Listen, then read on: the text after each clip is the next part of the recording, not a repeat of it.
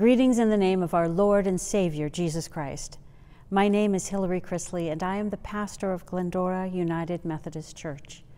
It is great to be able to join you in this time of worship. Together we find an expression for our hopes, our fears, our gratitude, and our faith. Together we will receive the gift of Holy Communion, and together we will join in giving thanks to God for all of the goodnesses in the world and in our lives. Let me invite you to have on hand some bread and juice or something that would be communion for you. This sacrament, this sign of God's grace, is given to us all, no matter our age or stage of faith. Christ set our communion table. He is the host, and He is the holy meal, the living bread, and the cup of life. And He invites us all as His table of grace extends into your home. With God's grace to guide us, Christ's gifts to sustain us, and the fellowship found in the Holy Spirit to unite us, let us join in worship.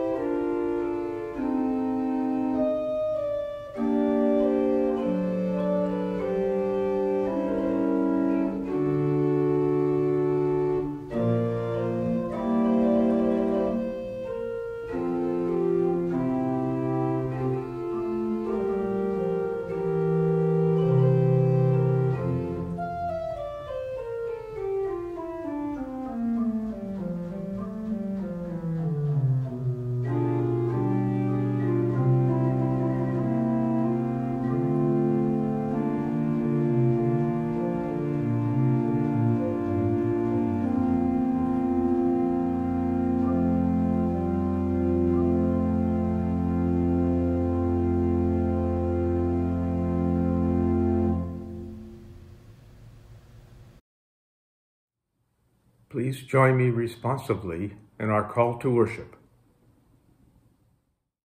We have started down a road that will take us to the cross. It is a journey we take together and a journey each makes alone. We are invited to notice things on the way, to notice the sharp stones, the uneven ground, the mercy of shade, the faithfulness of those who walk with us. We carry little with us but that which is in our hearts: hope, trust, fear, apprehension, wonder, sorrow. On this walk we rest and sing and pray and listen. In our worship we rest and sing and pray and listen. Then let us worship God.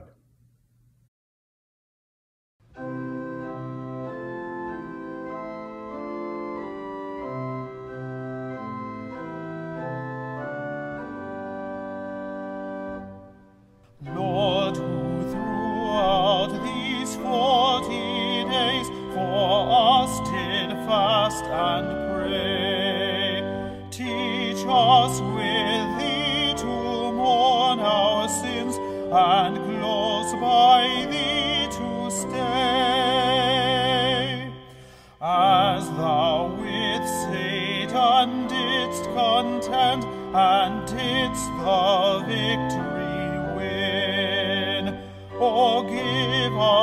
strength in thee to fight, in thee to conquer sin.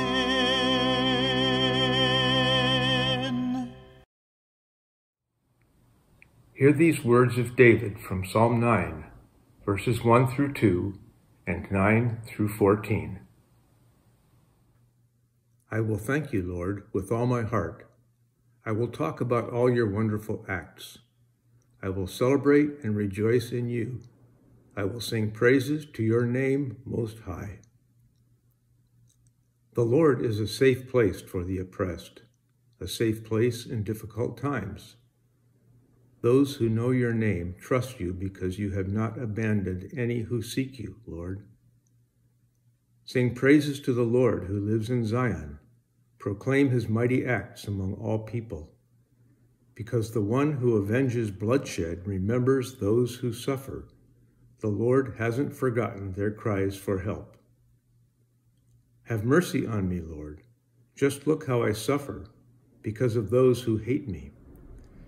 But you are the one who brings me back from the very gates of death, so I can declare all your praises, so I can rejoice in your salvation in the gates of daughter Zion.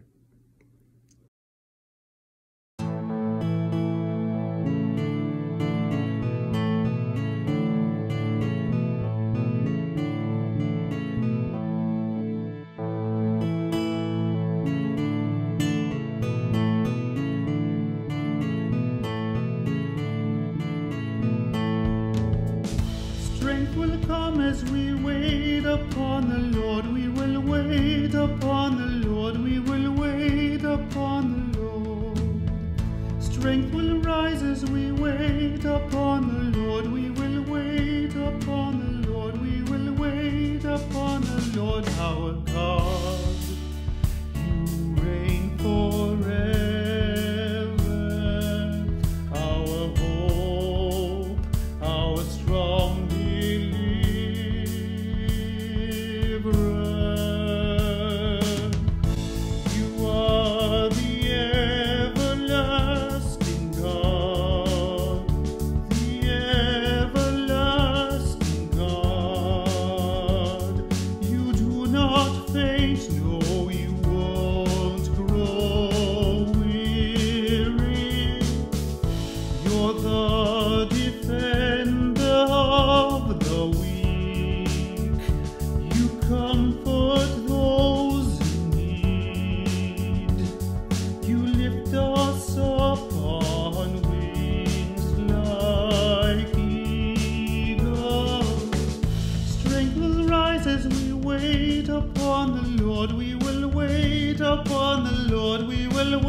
upon the Lord. Strength will rise as we wait upon the Lord. We will wait upon the Lord. We will wait upon the Lord our God. You reign forever, our hope, our strong deliverer.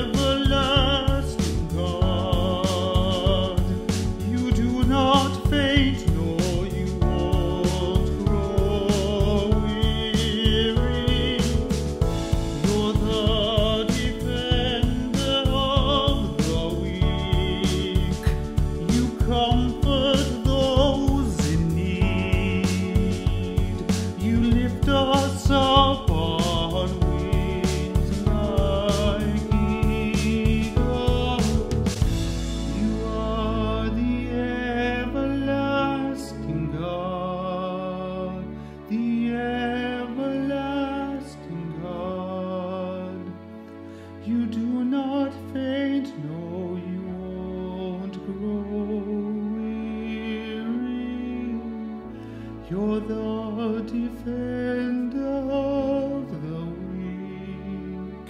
You comfort those in need. You lift us up on wings like eagles.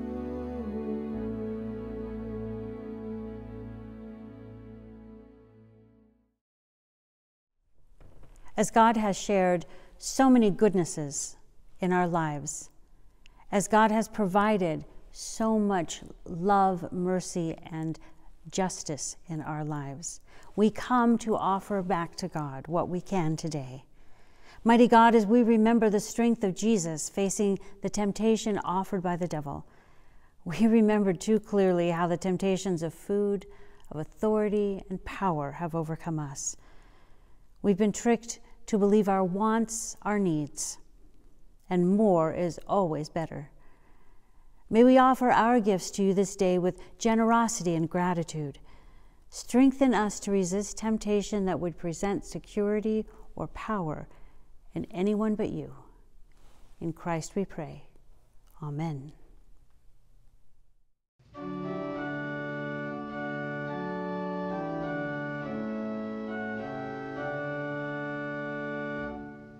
Praise God, from whom all blessings flow.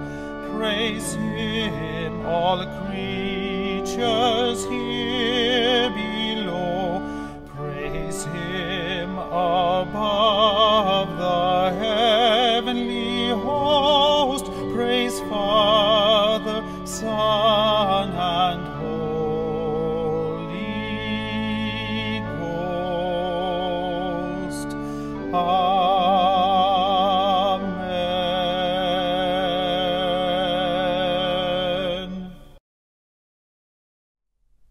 Please join me in prayer. Most holy God, your goodness always seeks us, and you ask our readiness to receive it. Please increase our eagerness for you and enlarge our ability to share your love around. Gracious God, steer us through times of temptation and deliver us from evil.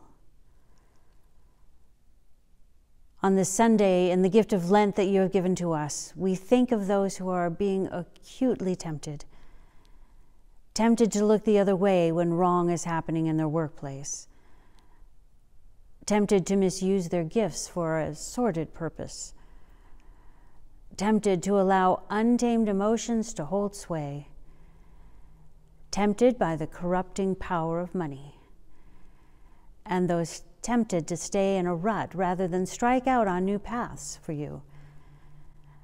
Generous God, steer us through times of temptation and deliver us from evil. We pray to you also for the many who feel pushed and tested almost beyond their endurance, those in positions of heavy responsibility who feel overloaded to the point of collapse, or those pressured from all sides by factions in workplace or community, suffering people, and all who must watch a loved one suffer, who feel they can bear no more. Kindly folk whose patience with a difficult friend is now at a breaking point. Persecuted Christians whose faith seems stretched beyond their limit. And the depressed whose inner being endures a misery which no human word can alleviate. Merciful God, steer us through these times of temptation and deliver us from evil. We also pray for those who seem to be in a position of advantage, the happy, that their happiness may always be used for goodwill and compassion. The strong, that their energies may be used wisely and gently. The clever, that they may employ their mental facility for good, not evil. For the rich, that their wealth may be shared with the uplifting of the poor. For the powerful, that they may use their position as a blessing to humanity. And those of strong faith, that they may walk humbly and affirm the weaker souls. Righteous God, steer us through times of temptation and deliver us from evil. And now, most holy God, we pray for each other. None of us know the extent of the pressures that some may be under this very day. Look upon us all. Read our thoughts and weigh our feelings, and by your utter resourcefulness, save us in the time of trial and deliver us from all evil. Through Christ Jesus, our Savior, who taught us to pray, Our Father, who art in heaven, hallowed be thy name. Thy kingdom come, thy will be done, on earth as it is in heaven. Give us this day our daily bread, and forgive us our trespasses, as we forgive those who trespass against us. And lead us not into temptation, but deliver us from evil. For thine is the kingdom, and the power, and the glory forever. Amen.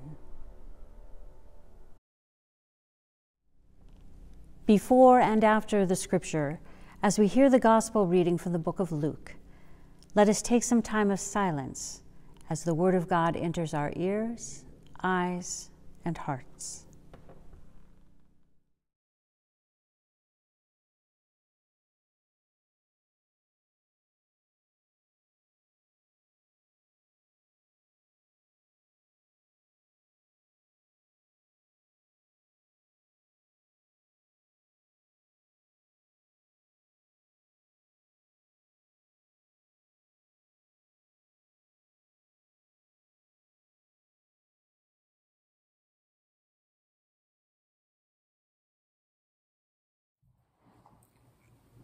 Our gospel reading is from Luke, chapter 4, verses 1 through 13. Jesus returned from the Jordan River full of the Holy Spirit and was led by the Spirit into the wilderness. There he was tempted for 40 days by the devil. He ate nothing during those days, and afterward Jesus was starving.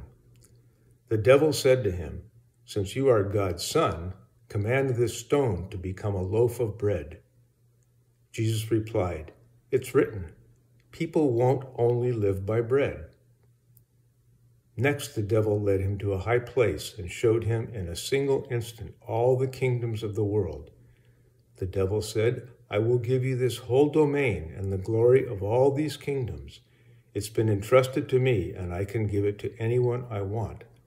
Therefore, if you will worship me, it will all be yours." Jesus answered, "It's written, you will worship the Lord your God and serve only him." The devil brought him into Jerusalem and stood him at the highest point of the temple. He said to him, "Since you are God's son, throw yourself down from here, for it's written, he will command his angels concerning you to protect you, and they will take you up in their hands so that you won't hit your foot on a stone." Jesus answered, "It's been said, don't test the Lord your God." After finishing every temptation, the devil departed from him until the next opportunity.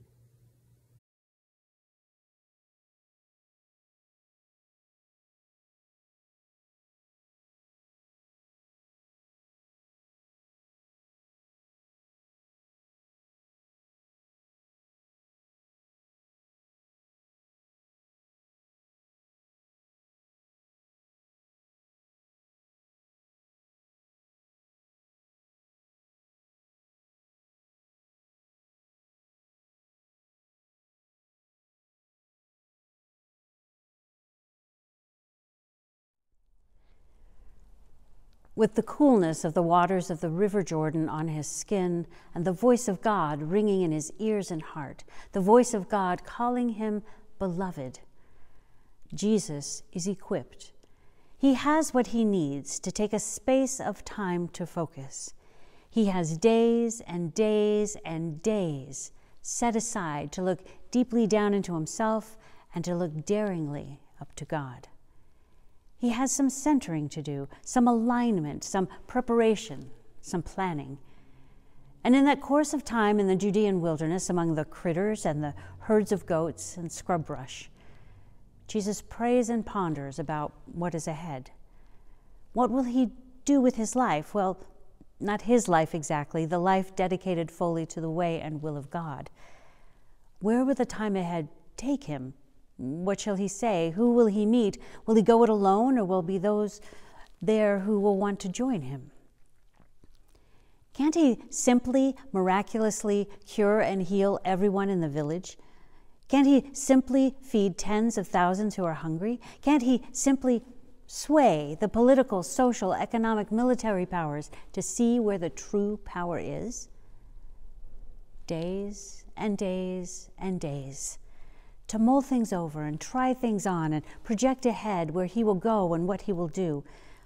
There's so much to do, so much needed, so much proclaiming, convincing, inviting that will be needed, so much mercy, forgiveness, and healing needed, so much trust and integrity, perseverance and patience needed, so much immediate need to meet, so much stamina for the long haul required. Days and days and days. Jesus was in that space in the wilderness, finding the kernel, the core, the gospel of his days ahead, confirming and strengthening and knowing that it is not about seeking numbers or name recognition or charts and graphs of productivity. It's not about the statistics of satisfied customers or the short-term expedient answer. It's not about being religious or going through the motions of piety. No, none of these will sustain. None of these will endure. None of these is the way. Days and days and days to consider what shape and form, what wilderness, what boundaries. Days and days and days to center on what can be let go, what can die, and what can be invited into living, thriving, and transforming. Days and days and days. They stretch before you in the season of Lent. We have a gift from God of a season where we can lean on God more, where we can get to look deeply into ourselves and daringly up to God. With the waters of our baptism still recent memory and the divine voice echoing in your heart, calling you beloved, you are equipped. You have what you need to go into these days to try on and try out the ways of God and discover how they will become your way of life. Days and days and days to center, to pray, to ponder. Our life, our love, our longing is to see and hear and know what God is doing and to strip away anything complicating, obstructing us from imitating God's love and to find the kernel, the core, the gospel that is less about sorrow and more about love, less about a victim and more about a victor. It's less about sin and more about transformation. Days and days and days to fill our hearts and minds, to prepare ourselves to be changed, and to open ourselves to the Spirit's gift of the season of Lent. Days and days and days. Thanks be to God.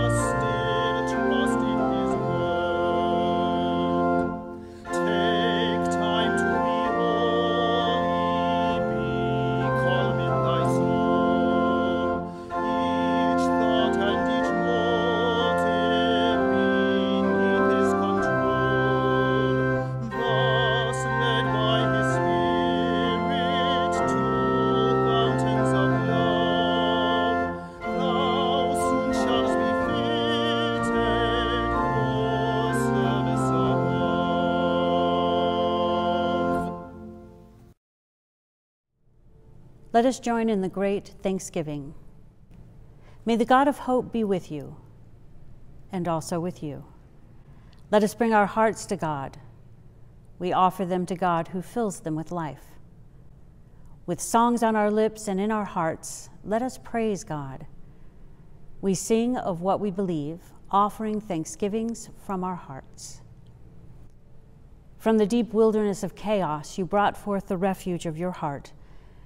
God, our God, creating mountains that shade the valleys below, rich grain and vegetables to feed the hungry, rivers and lakes filled with the water of life. This creation was entrusted to those shaped in your image, the first fruits of your love. But we chose to follow temptation into that wilderness we call death. Seeking to be generous to all, you continued to send prophets to us, women and men who carried your words to us in their hands and their hearts. Yet we continued to serve the empty promises of sin and fear. So you sent the word near to us in Jesus, the one who came to reveal your salvation to us. With old-timers as well as newcomers, with insiders and those who have stood outside, we offer our songs of praise to you.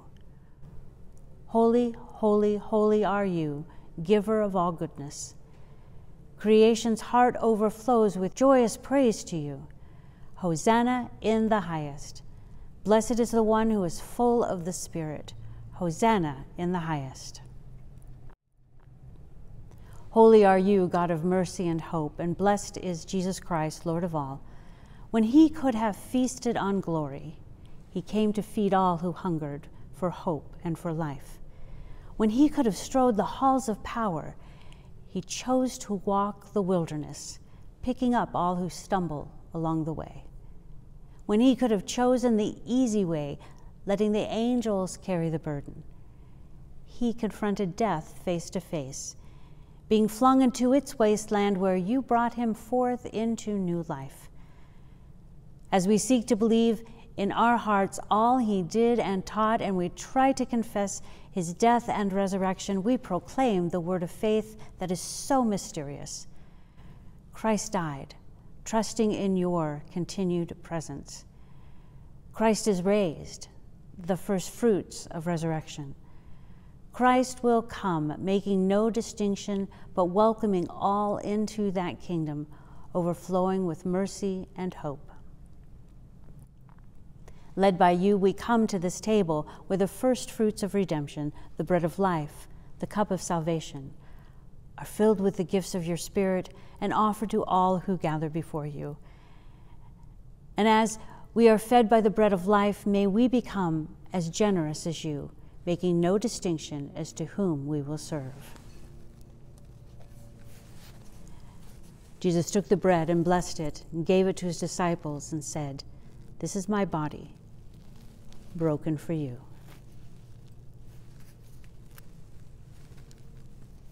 Together, let us eat the bread of life.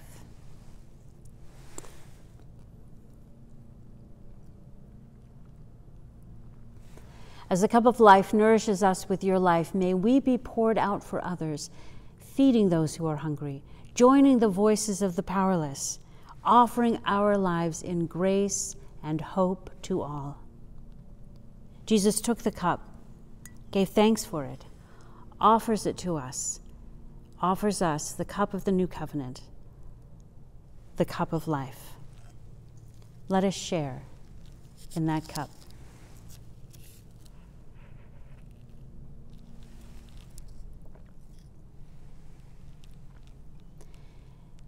And when we gather at last where you dwell, O Lord, we will celebrate the great feast of the first fruits of your love and grace, joining our sisters and brothers in praising you, Almighty God, Holy One. Amen.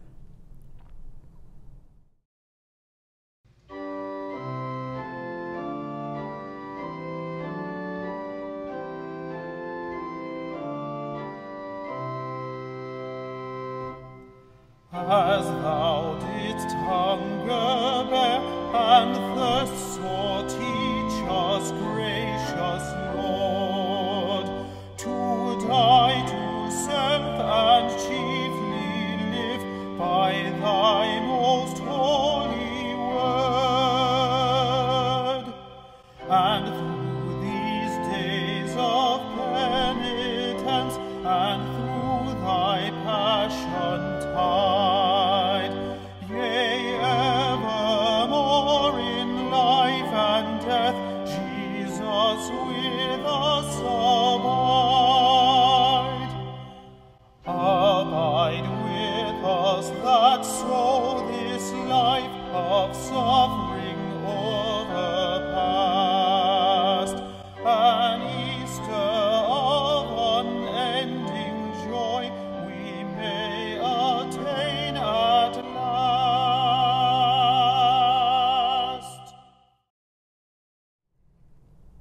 we have gathered in God's presence and have shared in worship. Now may we go forth into the world confident that we are God's children. Know that you have been called by name. In our daily life, may we align ourselves to God's will, seeking direction to follow our hope and a future in Jesus Christ. And may we have patience in the waiting. In the challenges and joys we face, may we be assured that we do not face them alone. Let us go in peace, hope, and love. In the name of our compassionate and powerful God, the Son, our Savior, and the power of the Holy Spirit. Amen.